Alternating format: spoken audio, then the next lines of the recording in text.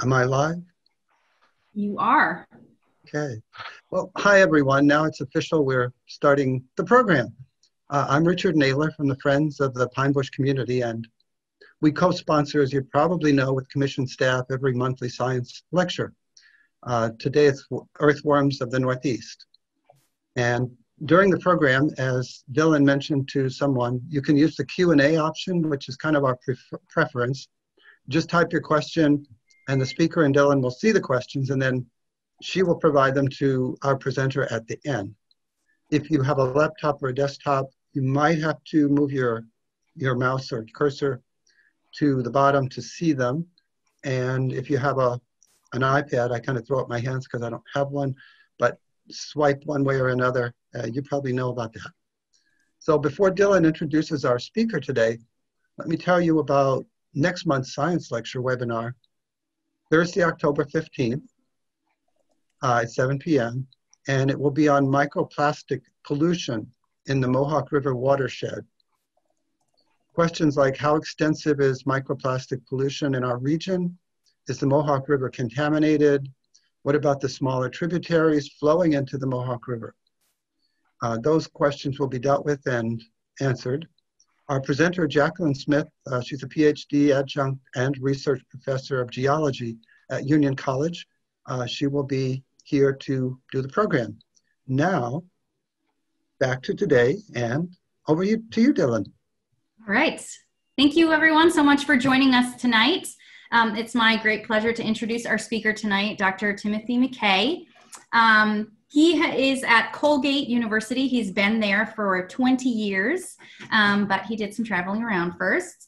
He got his Bachelor's of Science at the University of Florida, then moved to Pennsylvania and got his Master's of Science at Penn State, and then back south to Georgia to get his PhD in ecology. And both his Master's and PhD work focused on small mammals, where he started learning about invertebrates, because that's what the small mammals were eating. And so recently he's made the switch to worms. He still has a place in his heart for small mammals, but is finding some very interesting stories with the worms. He's been working on them for the last 10 years. So I'm very much looking forward to your lecture tonight. Dr. McCay, thank you so much for joining us this evening. Oh, thank you, Dylan. I'll go ahead and share my screen here. And Dylan, please let me know if anything seems amiss in terms of the video. So thanks to Dylan and everybody at the Albany Pine Bush Preserve for the opportunity to talk with you all about earthworms in northeastern North America. Earthworms, we were just talking before the seminar about the fact that every child is familiar with earthworms. Every kid knows something about earthworms. And despite that fact, I think you'll be surprised this evening to realize just how much we don't know about earthworms, even here in the very well-studied Northeast. So the story of earthworms in the Northeast is really pretty complicated. It's more complicated than most people realize, and it's a story that involves three different players, or at least the way I think of it, it's kind of like a story with three parts that are interacting with one another, and that's how I'll sort of organize the talk is within these three different parts. But before I get into the details of the worms of the Northeast, I need to talk a little bit about earthworms generally. And so first, just why earthworms are so important in the ecosystems in which they're found, which has to do with what they eat. Everybody knows that earthworms are decomposers, right? They eat dead plant material, or they eat soil with damp, dead plant material in it. The picture in the upper left here actually was the first sort of smoking gun evidence that earthworms actually can be bona fide herbivores too. That's an earthworm munching a green leaf off of a living plant. That was pretty big news back in 2013. But it's a pretty unusual thing for worms to be like real herbivores. For the most part, they eat dead plant material. They digest that material, facilitating decomposition and the mineralization of nutrients from that stuff back to the soil. So they play this role in sort of the recycling of nutrients in forests.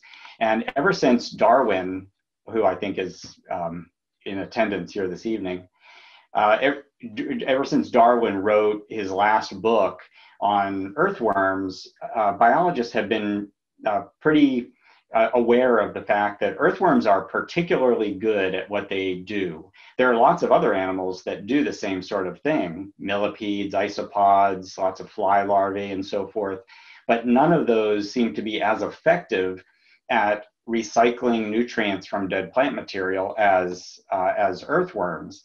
And that's evidenced in this kind of side-by-side picture of two areas of forest floor that are cut in cross-section. The ecosystem, the forest type is the same in both of these, but on the left, you're looking at a forest floor with few or no earthworms, and on the right, a forest floor with lots of earthworms. And so in the presence of lots of earthworms, notice that there's not much leaf litter at the top. They munch all that stuff up. They bring it down and incorporate it into the mineral soil. On the left, there's still a very thick layer of leaf litter. And it doesn't matter how many millipedes or isopods or fly larvae or anything else come into the system, they can never compensate for this dramatic difference that you find when you have lots of earthworms versus few or no earthworms.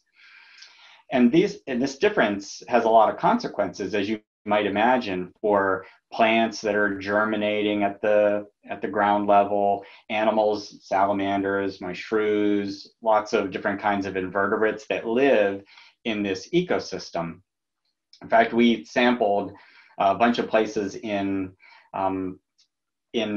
central New York and related the abundance of earthworms to the abundance of other sorts of animals like beetles and spiders and whatnot.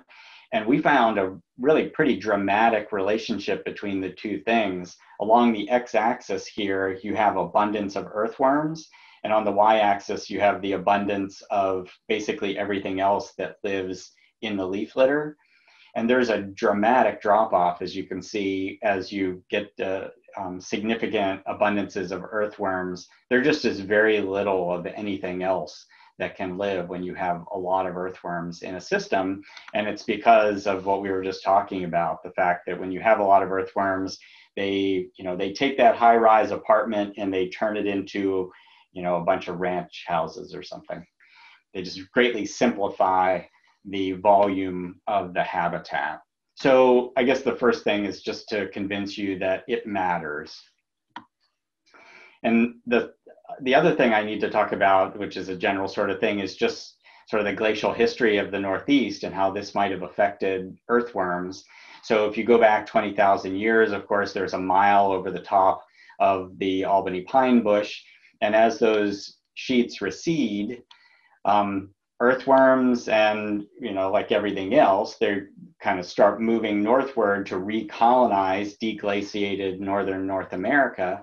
But earthworms seem to have moved northward very slowly relative to other sorts of creatures. I mean, they are earthworms and they just kind of, inch across, but it's been almost sort of like surprisingly slow in terms of recolonization. And the evidence that we have for this slow recolonization is the fact that if you look at this red line is the southernmost limit of glaciation.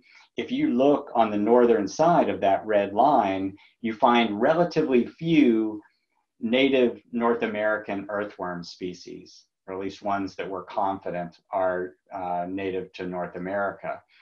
So there are, as I'll talk about shortly, there are a lot of native North American worms, but they are, by and large found south of that red line with some really important exceptions, which I'll talk about.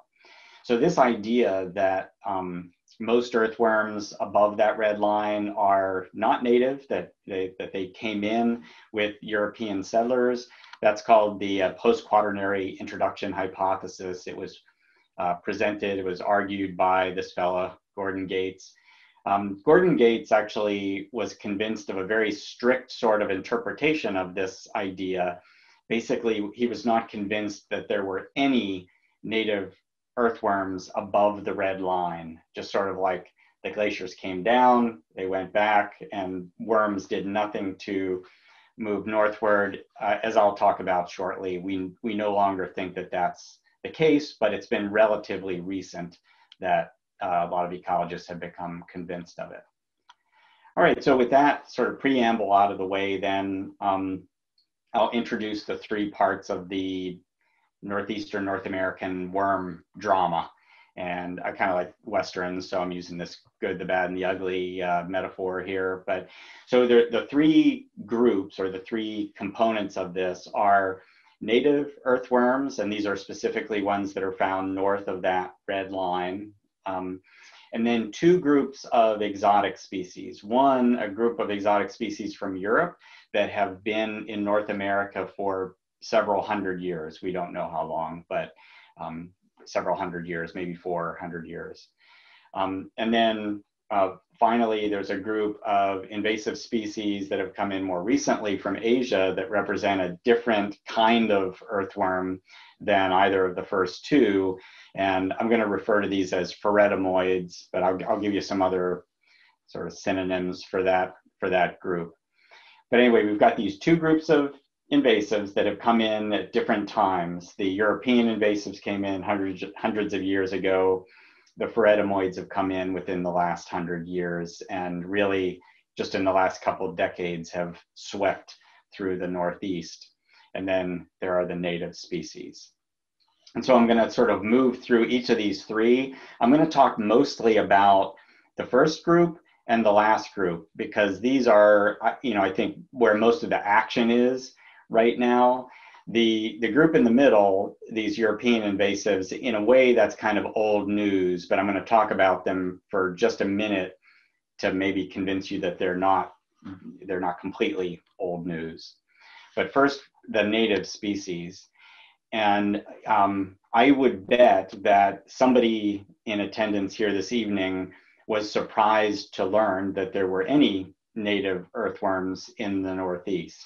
Probably many of you were, because it's the exotic species that get all the attention.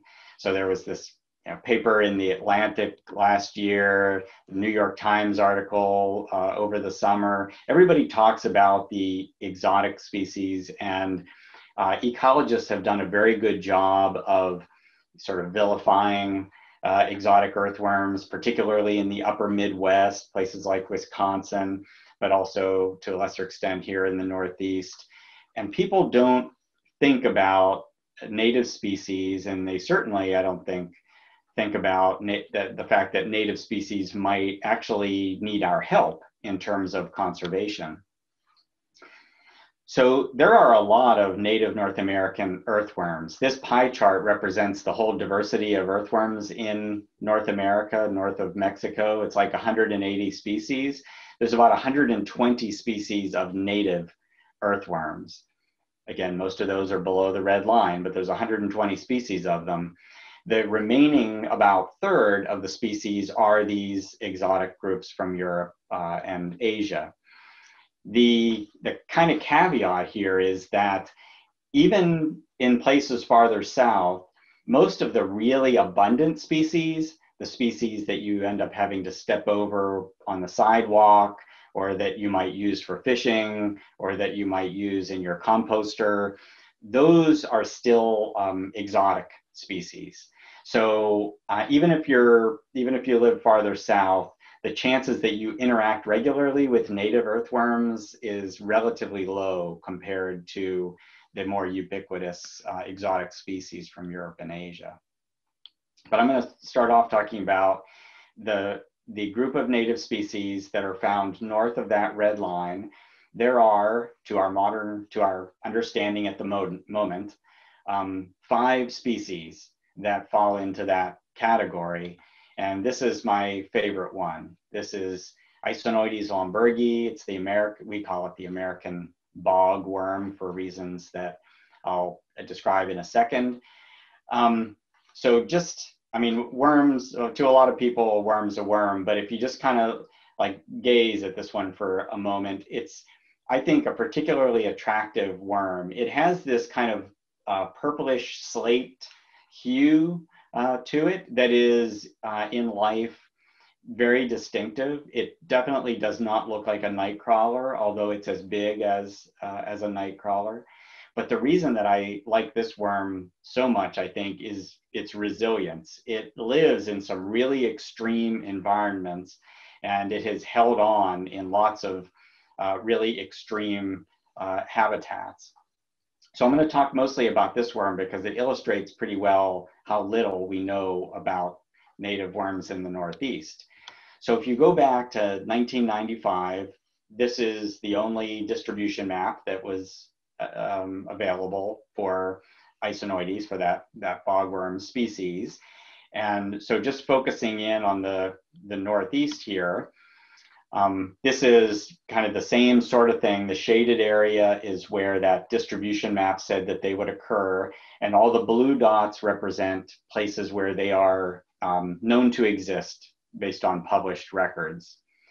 You'll notice here that there's only one, I think you can see my cursor here, there's only one dot in all of New York State, and it's found very high, very, very far north in New York State. That was a point that nobody was taking seriously, actually. Ecologists believed that it was a record that was just due to somebody's discarded fishing bait, and because it was right next to some place where people fished, and the person who published it kind of apologetically like that it was probably an erroneous record just due to somebody's discarded fishing bait, and it's not found anywhere else anywhere within hundreds of miles of there, so it's probably not a good record, and that's why the distribution map didn't stretch up to get that point. So whenever I started working on worms in New York State, this is what I was looking at, and I figured that I would probably never see an Isonoides lombergi for my entire working life. I mean, they're just not that common, and they're not found where I was, I thought.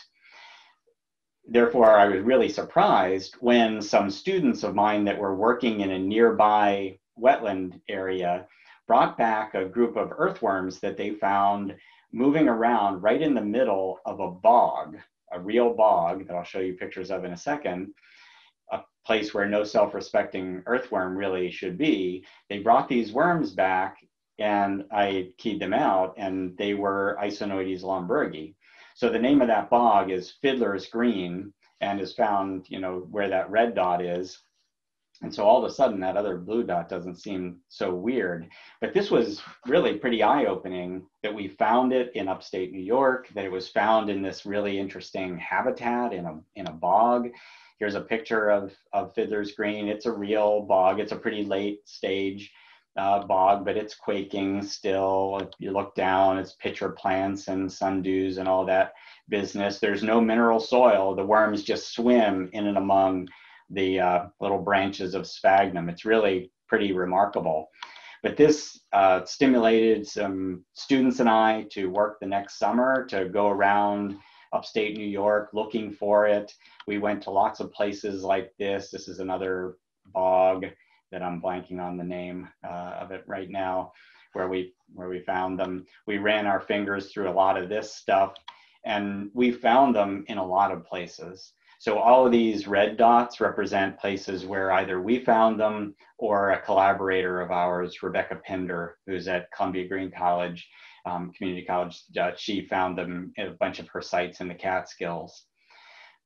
So it did not take that long to find those records. About 50% of the places where we looked, as long as we looked in a wetland area, particularly if it was one that had kind of an extreme pH profile, we found it. So I personally don't think that it's all that uncommon. It's just that nobody's really ever looked for it.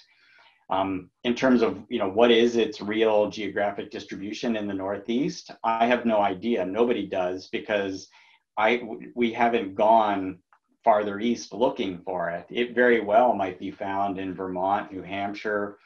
We don't know that yet, which is pretty surprising, I think.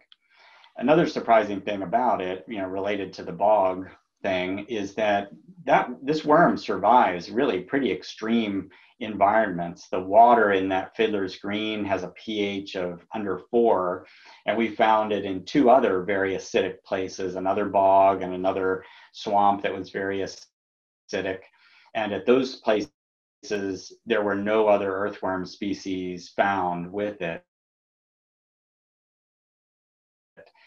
We also found it in very alkaline, some swamps that are very alkaline, have a really broad range in pHs. It probably is uniquely able to survive the pH saturation.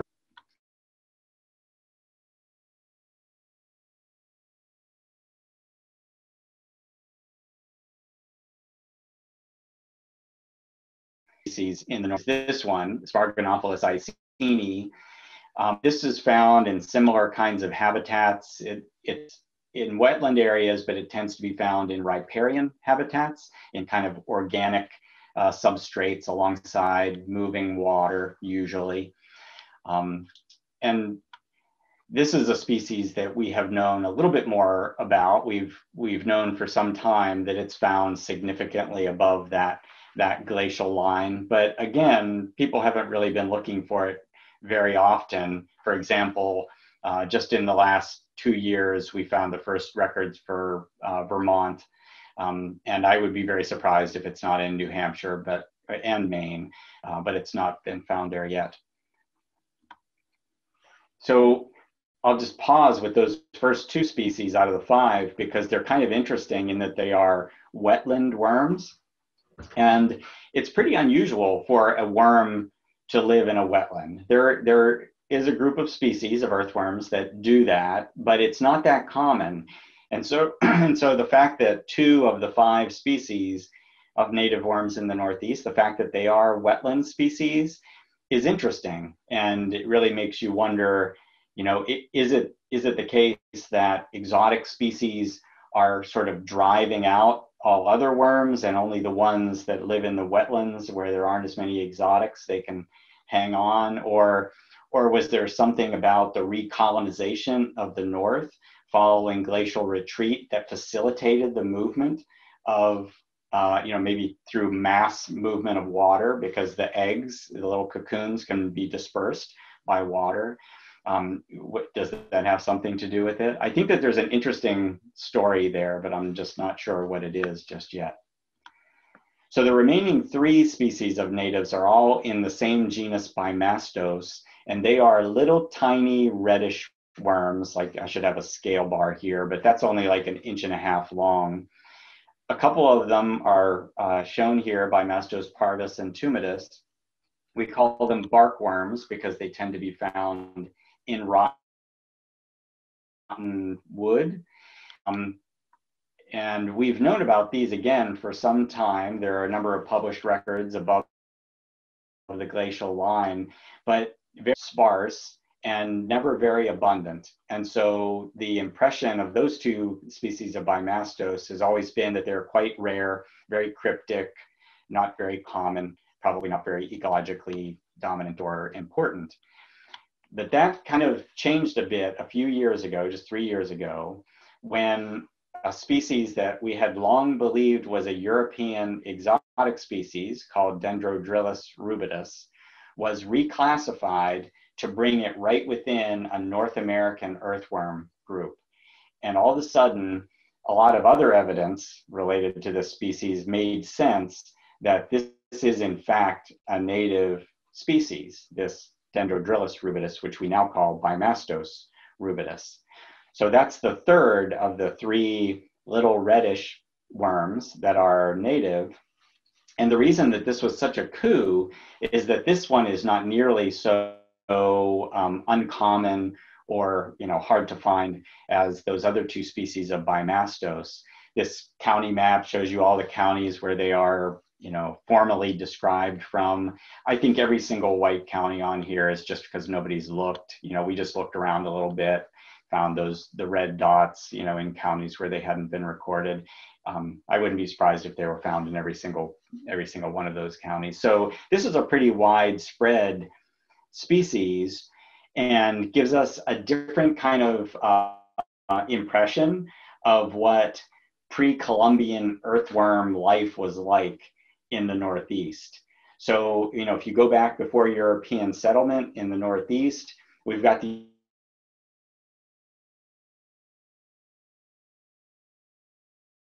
two wetland worms that in the Northeast, and then now we've got this Bimastos that is pretty widespread in the uplands, and it probably was 1,000 years ago, just as a little bit different impression of the worm world before European settlement. Then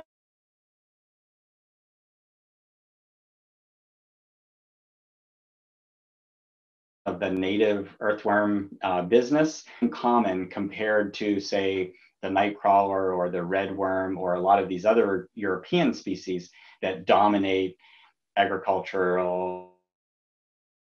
Firstly, behaviorally, they're different. We don't call them jumping worms or crazy worms or snake worms for nothing. They really act differently. And students did some work to try to identify, students of mine, to identify the ways specifically that they act differently. And we came to two things that they do that other species of earthworms rarely ever do. And the first is that they use a serpentine kind of locomotion like a snake. I'll show you a video shortly of this. And you saw a little bit in that cluster of worms in the bowl. So they locomote like a snake, whereas most earthworms use rectilinear locomotion to move. The other thing they do is they flail their body back and forth, kind of like a fish. They're like trying to touch their tail to their mouth and back and forth like that as a kind of semi-rigid thing. Most earthworms don't do that. They'll flail around, but the whole body doesn't move in that sort of stiff, coordinated way. So those two things really behaviorally are pretty distinctive about them. They actually live their lives differently too in terms of the annual cycle. These three species in particular, this isn't true for all the pheredamoids, but these three northeastern species are annuals. So they hatch from eggs in the spring, they grow up through the growing season. By November, December, they're dead, but they've laid a lot of eggs. The eggs overwinter, and then they hatch again in the spring. This is different than most earthworms. Most earthworms actually live many years. Nightcrawlers can live 12 years or more. And so these things, their whole sort of strategy is to develop very quickly and then to crank out as many eggs as possible before they die at the end of the year. It allows them to put a greater fraction of their energy into making babies while they're alive, and then they die. So in terms of like a strategy, it's sort of like a weedy strategy, like ragweed or something. They grow fast, they produce a lot of offspring. The offspring disperse very widely, although we don't have very good measures of just how widely they can disperse, but they disperse really widely, and then they're laying eggs, and they build up a kind of a pool of eggs in the soil that feeds on itself over time and becomes really abundant. Typical European worms, native worms, they grow more slowly. They put more of their energy into survival, less into reproduction. Their populations can't grow quite as fast as the jumping worms do. Another interesting thing that's different about them is that they are better able to eat lignin to get energy out of lignin. So lignin is a really recalcitrant component of wood. That's something that's just very difficult for any animal to eat to get energy out of. But they either themselves or with a symbiotic microbiome They produce these ligninolytic enzymes that allow them to break down wood better than other earthworms. This is important because it allows them to live really well in mulch, in just pure mulch. So a lot of the gardens that I visit, that I find them in, they will be, right in the middle of just a really thick layer of mulch, and they're doing just fine in there because they can take advantage of the energy from the little bits off of those wood pieces, but other worms can't do nearly so well. And I think this is an important part of the reason that they've just dispersed around the Northeast so well, because a lot of gardeners will bring them in with contaminated mulch. They'll become really abundant in their gardens, and then they'll spread to adjacent woodlands. I'm convinced that, probably 3/4 or more of the times that they make it into a woodland, it's because they were brought in somewhere nearby in mulch. So here's kind of a model for how that might work. You've got these kind of central places with contaminated mulch. Gardeners take advantage of that stuff, like a municipal mulch pile or something like that. They make it into gardens, they become very infested, and then they move from those gardens out into woodlands. Over the last 2 summers, I've surveyed about 30 gardens of master gardeners in the Syracuse area, and about 18 of those 30, I think it was 18 of those 30 gardens had jumping worms. Of those 18, about a dozen of those folks knew that they had them, and so to about 6 of the gardeners, it was a surprise. And so I just bring up that anecdote because these are master gardeners. They're people that garden very cleanly, very conscientiously, that, so it's sort of like, it's really hard to avoid bringing these into your garden if you're exchanging plants at all, if you're bringing mulch or compost in at all. And I can talk more about those sort of applied gardening aspects during questions if you've got them. So where are they in the Northeast? They're pretty widely distributed, but it's hard to tell exactly where they are because it's happening so fast. If you just look at the published records, which would be the light blue dots here, they look pretty widely distributed through the Northeast, but there are a lot more places that are either dark blue or orange or tan, and those are all records that are listed in the different kinds of citizen science applications, where like IMAP invasives or iNaturalist, some of you might be familiar with these. You can record the presence of species, and at least in the case of IMAP invasives, there's a professional vetting of records to verify them based on pictures and so forth. And so, based on those citizen science applications, we've got a much, more extensive depiction of their presence through the Northeast. But interestingly, all the states don't kind of buy into those different citizen science apps the same way. For example, Pennsylvania as a state is not participating with IMAP invasives. And so we were actually really surprised when we sent out a survey to gardeners, master gardeners throughout the Northeast, that so many master gardeners from Pennsylvania reported that they had jumping worms. In this map, the red dots are like the new ones from what you were just looking at. And they are all positive reports from master gardeners that say that they have jumping worms, based on the evidence and, pictures that they've seen and so forth. So these aren't probably 100% correct, but there were a ton of reports that came out of Pennsylvania, which jives actually with some conversations I've had recently with people down there.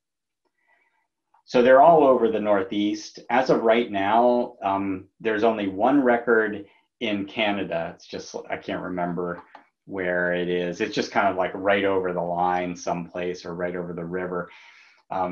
But it seems based on this climate model that they can probably extend quite a ways into Canada. All the shaded area here represents places that these authors believe that jumping worms can live based on their temperature tolerances and the length of the growing season that they need. So, if they are able to spread throughout this area. I mean, this is most of the inhabited places in Canada, pretty extensively in Canada. So lastly, you know, I mean, so I'm trying kind of painting this dramatic picture. I mean, how bad are these jumping worms really? A lot of the evidence that we have for the negative effects of these pheredamoids is very similar to the evidence we have of the negative effects of the European species whenever they become really abundant. They eat the litter layer down.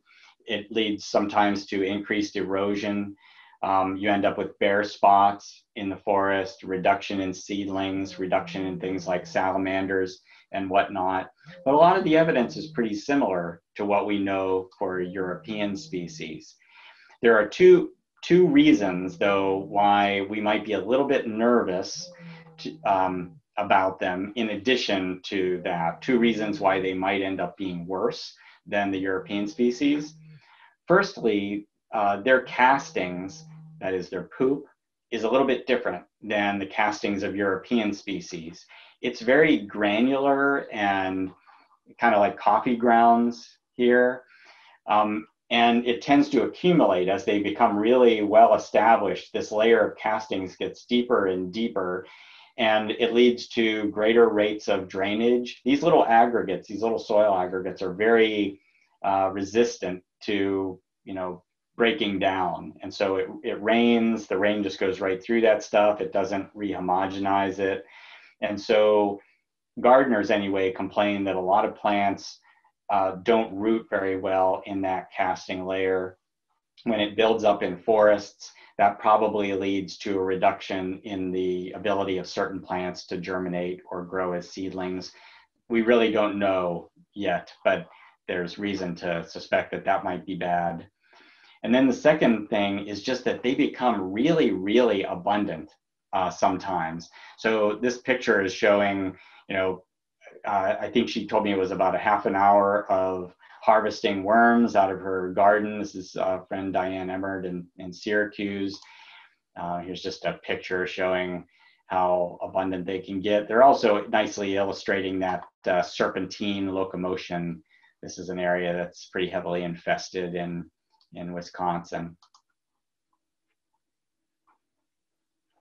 So to sum up then, earthworms in the Northeast are this kind of like interesting system of three interacting components.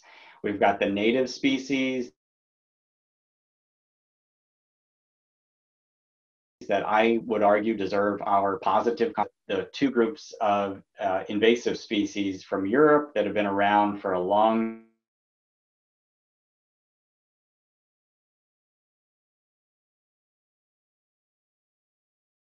time, but might still be on the move they're moving really fast, they're invading very quickly. The consequences of that invasion are currently pretty poorly known. And with that, I'd be happy to take any questions that you have.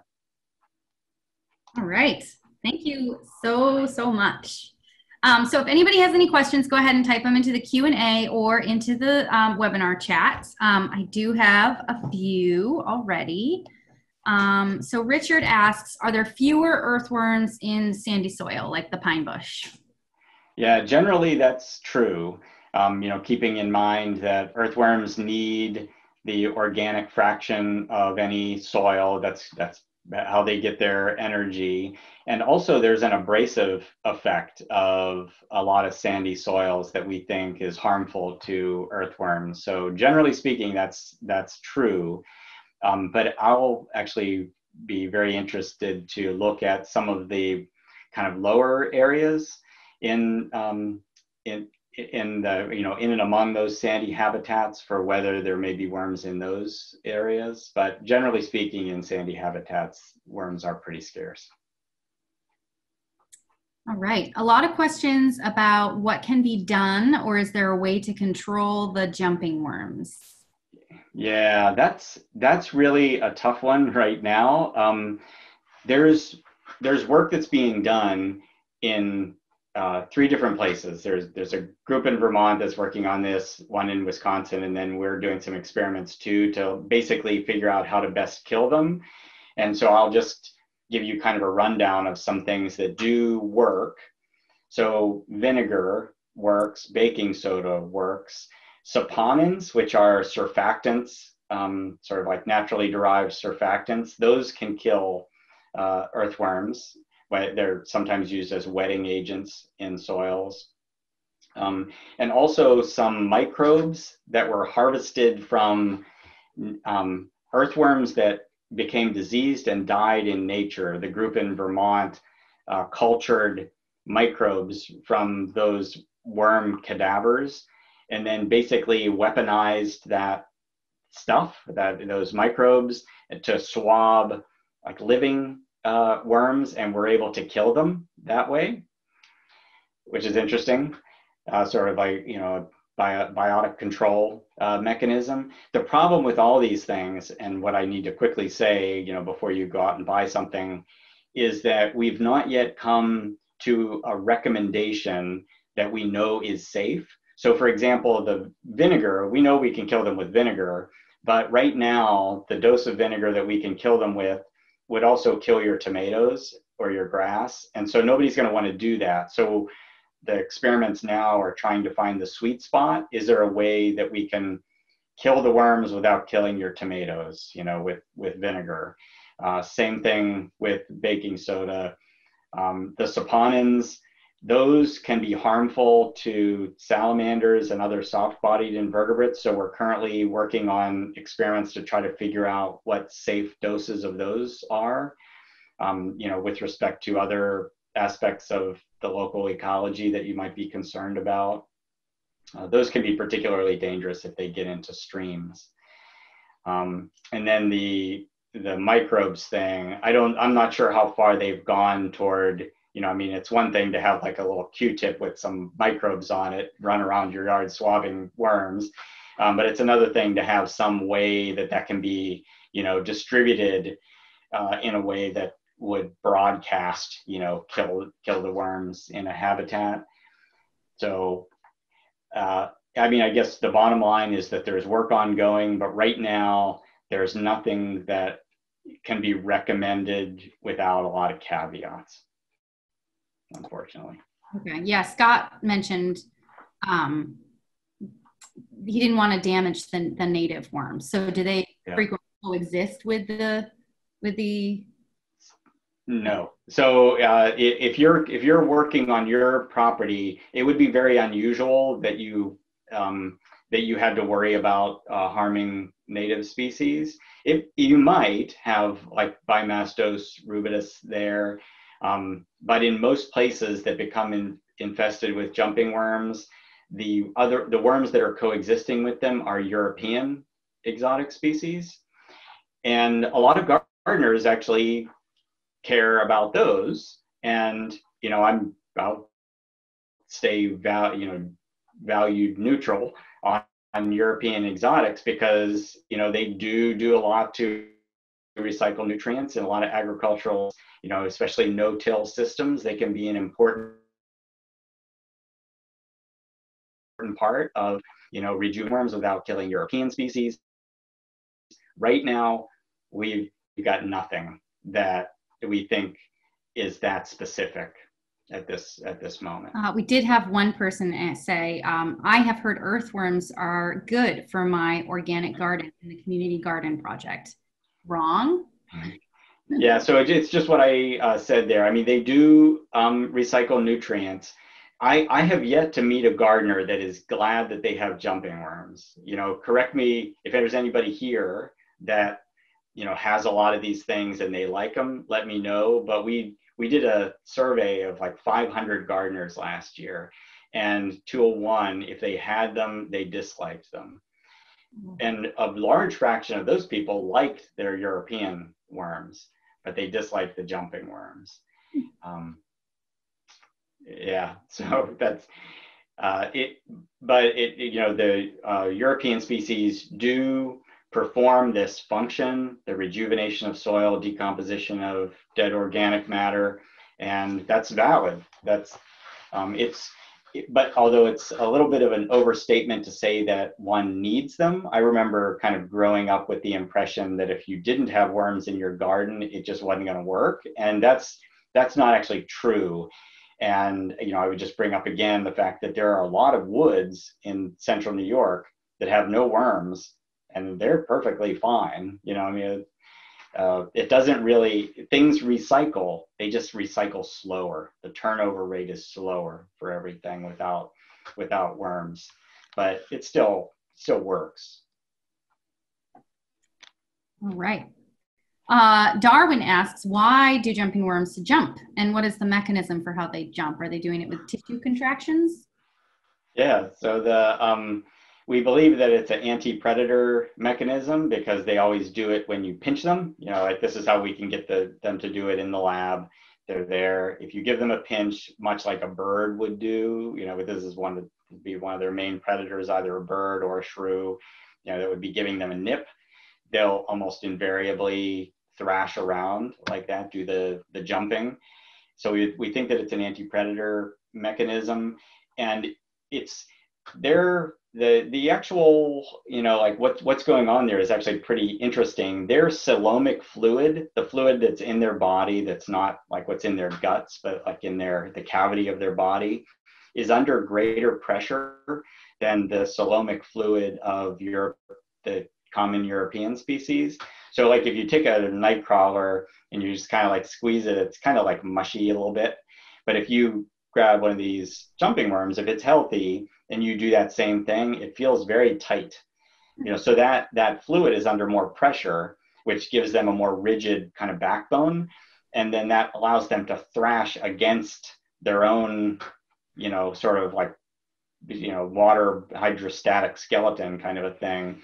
And that's what allows them to get more force and launch themselves off the soil. Crazy. Yeah. Christopher asks, are there any fossils of worms in old swamps or even rocks? Oh, that's a great question. Yeah, so there is exactly one.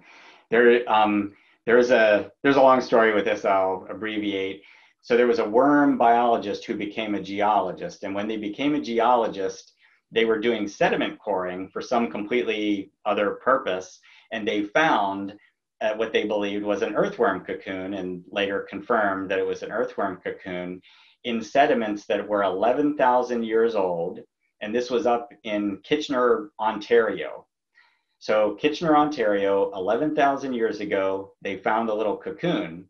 The most interesting part of this is that they identified it to species, because this was a worm person who became the geologist, so they knew their worms. They identified it to Dendrodrilus rubitus, which is the species that was reclassified just 3 years ago. But at the time, everybody believed that species was a European exotic. And so when they published this, here's this cocoon 11,000 years ago from Dendrodrilus rubitus, everybody was like, well, that wasn't even here until the European settlers came, so you must be wrong. The paper was ignored for 30 years until 3 years ago, whenever it was reclassified. Now all of a sudden, that guy looks like a genius, you know, because they were able to figure out, despite everybody believing differently, they were able to figure out that worm was here before Europeans were here. That's it though. As far as I know, at least in North America, there may be data from Europe that I'm not aware of, but Europe or Asia. But in North America, that's the only fossil cocoon that I'm aware of, and it would be the cocoons that would be in those sediments. I've always wanted to do a study like that because I think it could be fruitful. Hannah says, has the jumping worm's enzyme, which allows them to break down lignin, been isolated and named? Not to my knowledge. No, I think it was the paper that I showed the snippet of was a group out of the University of Vermont that I just identified the action of the enzyme. But I think that's the extent of it. So, you know, if there's an organic chemist asking the question that wants some work, go for it. She also asked, has any species been observed to have a preference for feeding on the jumping worms? Yeah, that's a great question, because it would be fantastic if there was. What most evidence suggests is that most things that will eat other kinds of worms will eat them, but a lot of species show a slight preference away from jumping worms rather than preferring to eat them. They seem to taste worse than European species to mammal predators. So I have mostly just anecdotes about this, but I have set up little battles with my shrews in the lab and different kinds of earthworms. And, my shrews will attack them and, bite into them, but they almost invariably will thrash their head around and wipe their face on the ground, like they want to get that stuff out of their mouth. But then, like a good shrew, it goes back anyway and, keeps attacking, and eventually it's going to kill it anyway. They are eaten by birds, by salamanders, by shrews, by things, but there's, like I said, some evidence for salamanders too, that salamanders don't quite like them as much as the European species. I don't know of anything that prefers to eat them. I wonder if the lignin that they're eating makes them unpalatable. I don't know. So this coelomic fluid that's under high pressure, one of the things that they'll do, this makes them even more endearing, if you grab them, sometimes they will squeeze their body and they have little pores on their back, and sometimes that coelomic fluid will shoot out at you. And it's like, they've done this to me a few times, which is always kind of startling, but it's not like it burns or anything. I mean, I guess I've never gotten any in my eyes, but it's always made me think that there's maybe something in their coelomic fluid that is a little bit maybe bitter or something, and they're just trying to give like the salamander a taste so that they'll leave it alone and then make their way off. I don't know. Let's see. Margie says, do jumping worms thrive in mulched leaves or more in the wood mulch? Both. Yeah, they can be in mulched leaves as well.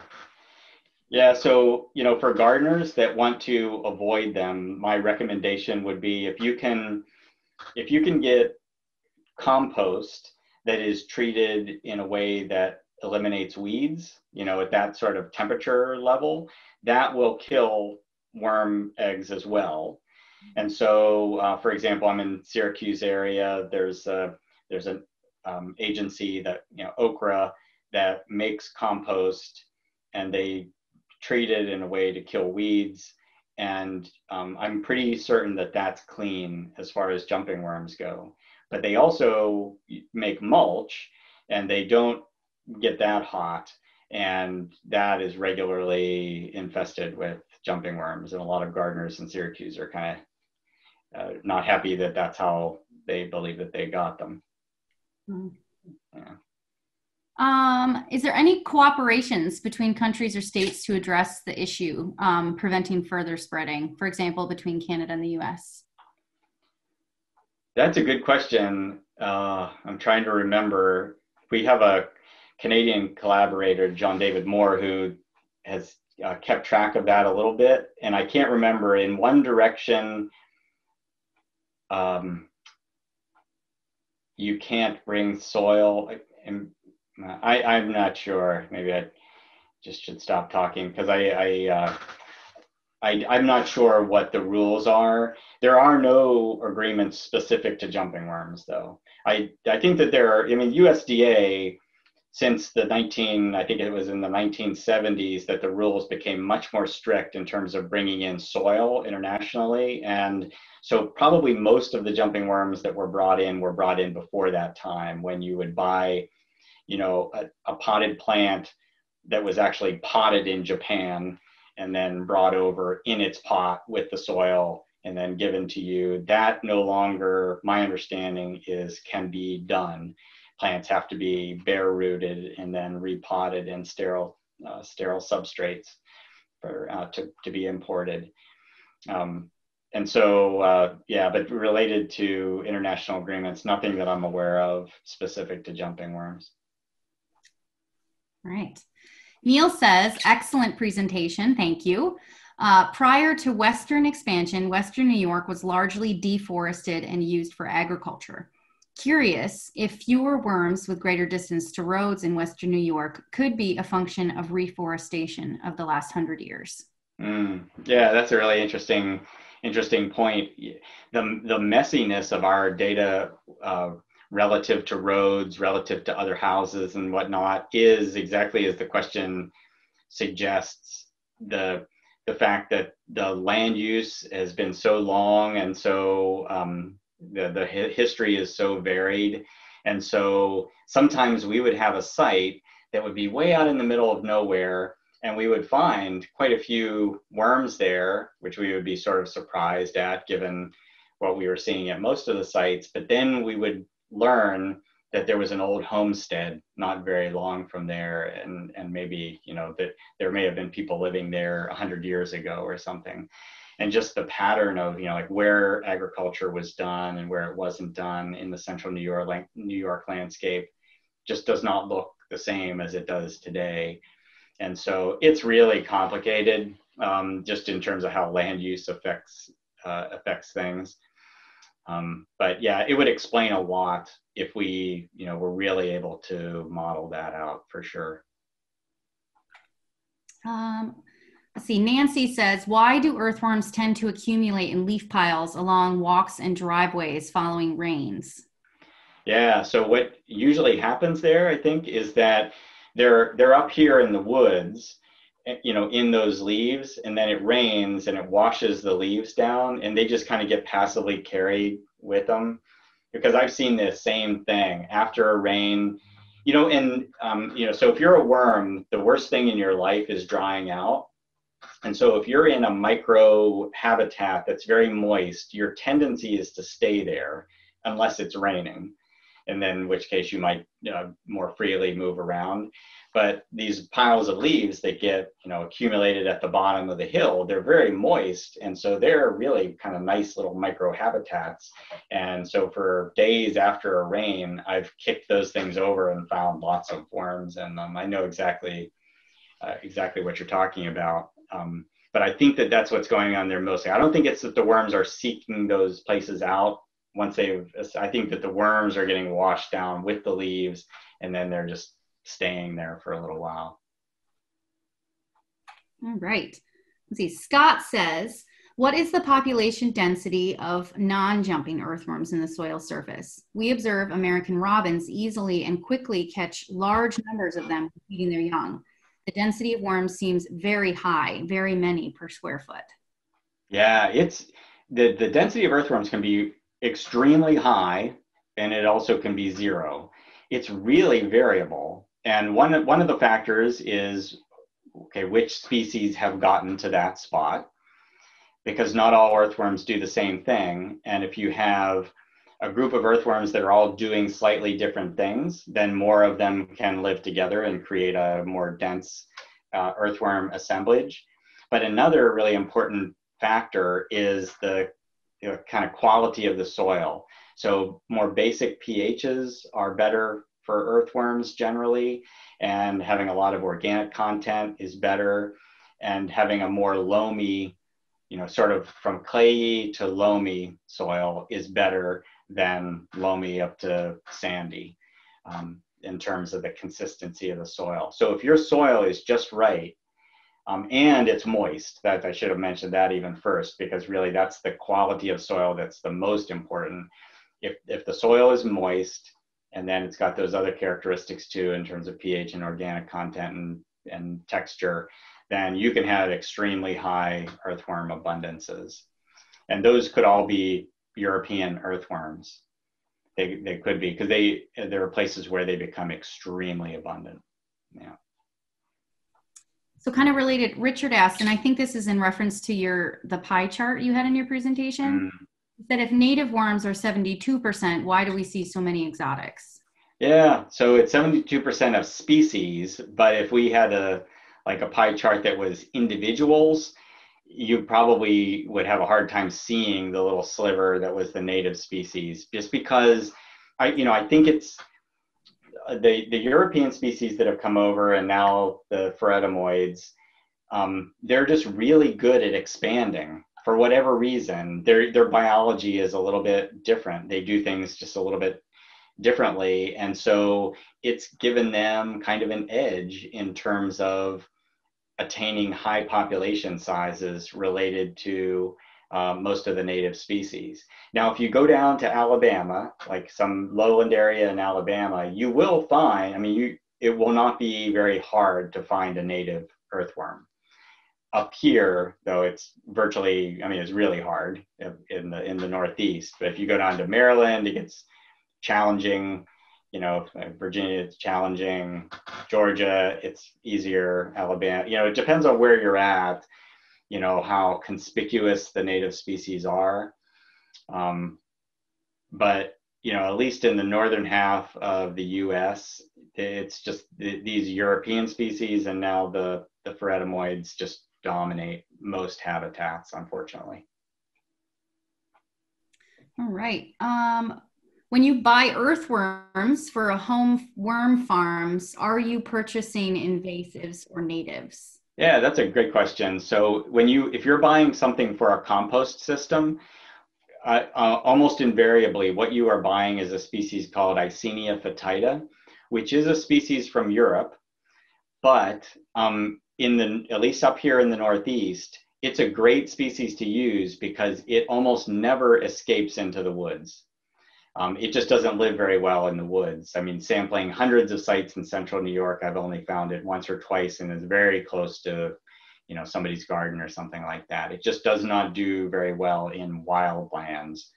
And so it's going to probably just stay in your composter or in your compost pile. It'll do its job. They're great at, they're able to live in really high densities and churn that stuff up. And in fact, it's probably better if you're able to sort of seed your system with a lot of those things, because otherwise that's one of the places where jumping worms can come in and do really well.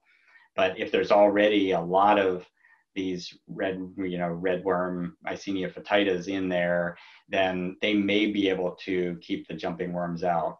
I don't know that that's true, but it's possible. Awesome. So no worries with the composting worms.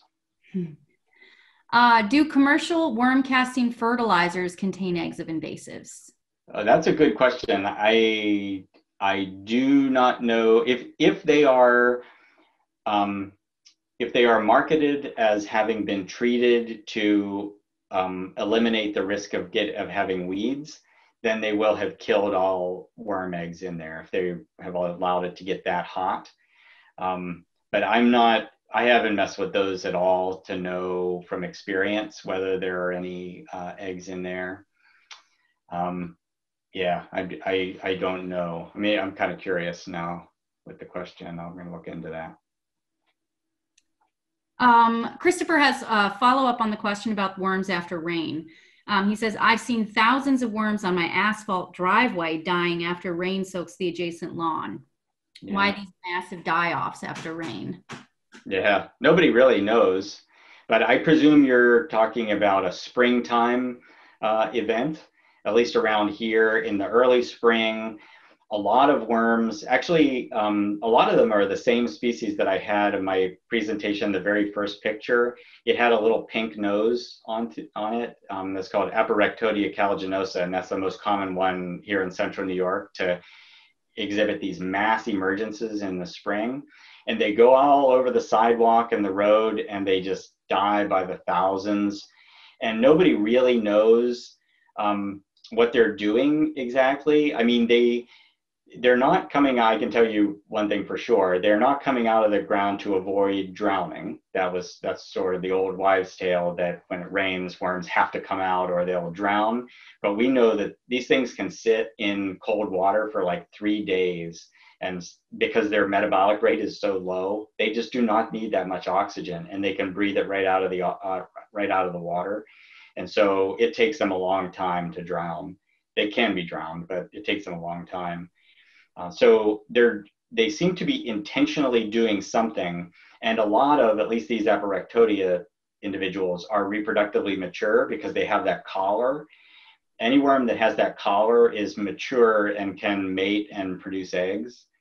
And so there's possible that they're looking for mates, although I've never seen Aparectodia mating, and I've gone out at night a lot to look at them when they're moving around in the spring. So I don't know that that's what they're doing.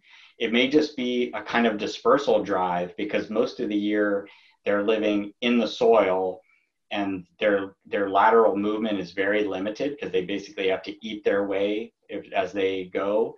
But whenever it rains, and in the spring, the soil tends to be the most saturated. They can come up, they're most free to move around. But then why do they die? I think most people believe that it's just that they've gotten stuck on some like a sidewalk or a road. Remember that they can't see. They just crawled onto a rock. It seemed really, really big, and now they don't know how to get off of it. And they do that too long, and they dry out. And then once their body water gets down so low, then they can't move very well, and then they'll probably die. Yeah, that's probably the story, but it's a little bit mysterious. Christopher says his chickens love it, so. Yeah. Rebecca says, what can gardeners do to preserve populations of native species? Yeah, so, again, the native species up here are going to be one of two varieties. They're either going to be species in wetlands, so, like don't drain a swamp, I guess would be the lesson there, or, do something to negatively affect a wetland area. And then the remaining three species, I didn't talk a lot about their natural history, but they tend to be found in very wild, old forests, not in little forest fragments next to gardens, and never, in my experience, in gardens. So, for an upland garden, there's, virtually zero chance that you have any native species in there. So it would just be about the natural habitats that surround your property or that surround your garden, and to just do the things that you would think would be good for the natural ecology of the area. If you have a mature forest, to maintain it as forest, that would be good for the bimastos individuals if there are bimastos species in there. And if you have wetlands, to keep those clean and as natural as possible would be good for the wetland natives. I'm going to save Darwin's question for last. I have a couple questions, and one was related to the native species and your feeling that they need some conservation assistance. Is that due to loss of habitat, or are they being pushed out by these invasive species? Oh, so the question or the problem is that we don't know. It seemed, in my experience, there are many places where these jumping worms are making their way down into wetland habitats where I know that there are natives, where there's Icenoides and Sparganophilus. And so that might be a factor. And I guess I just wish that there was more, acknowledgement of the potential for a conservation concern there, which would make it easier for me to write grant proposals and things to gin up some interest in better understanding that possible negative effect. Right now we don't know whether there are land use changes that are negatively impacting these things. It just could be the case because they are associated with habitats that are sometimes of conservation concern. Gotcha. My other question was kind of weird, but you call the eggs cocoons, which in insects, is like this kind of silk thing they put around a chrysalis as a cocoon. Yeah. So what does the word cocoon mean when you're talking about worms? Yeah, so the collar that's around the collar there on an earthworm, whenever the earthworm is going to lay its eggs, it produces a sheath of mucus with that collar, and then it wiggles out of it. And as it's wiggling out of it, it drops its eggs into the mucus sheath. And as it pulls itself out in the end, it kind of the ends dry up and pinch off. And that's the cocoon. It's dried mucus. Oh. And a lot of times there's one egg in there, but some species will lay multiple eggs in a cocoon. And so, and the worm people they call them cocoons. And it's just, they're very resistant to, you know, like drying out, to, you know, at least to cold. And so they're sort of environmental, you know, and they're very hard. They feel like little ball bearings or something like that. You really have to like cut it and rip it apart to get to the inside. So functionally, it sounds similar to. Yeah. Okay, so Darwin's question. So Darwin has our last question, guys, and I think that wraps us up just about perfect for tonight. Darwin is wondering how many different species of earthworms are found in the pine bush. Oh, well, stay tuned, right? Yeah, I was hoping to make it over this past summer, wasn't able to, and I'm really looking forward to doing so maybe next summer. Yes, we're looking forward to it too. We want to learn more about them in the pine bush. Yeah. All right. Well, thank you again, everyone, so much for attending tonight. And thank you so much to Dr. McCay. I learned a ton. I want to go out and look for earthworms now. So Thank you all. It was fun. Great questions. Thank you. And we look forward to working with you next year, hopefully. Great. All right.